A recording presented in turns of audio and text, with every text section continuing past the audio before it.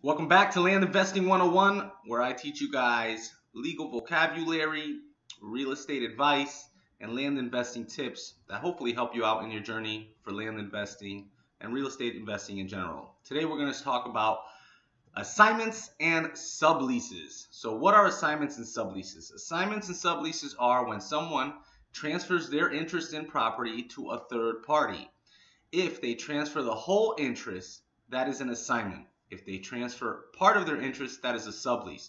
So for example, a farmer has a piece of land and he's farming the land, and he has a 1-year lease on the piece of land. And at the third month, he decides to transfer the last remaining 9 months to someone else via a contract. That is an assignment.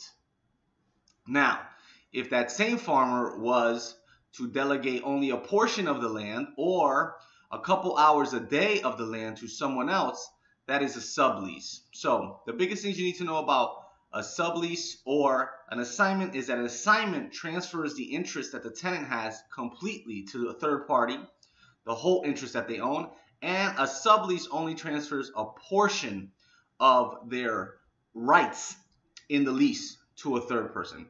So that's assignment, that's sublease. Stay tuned. We'll have another video up shortly.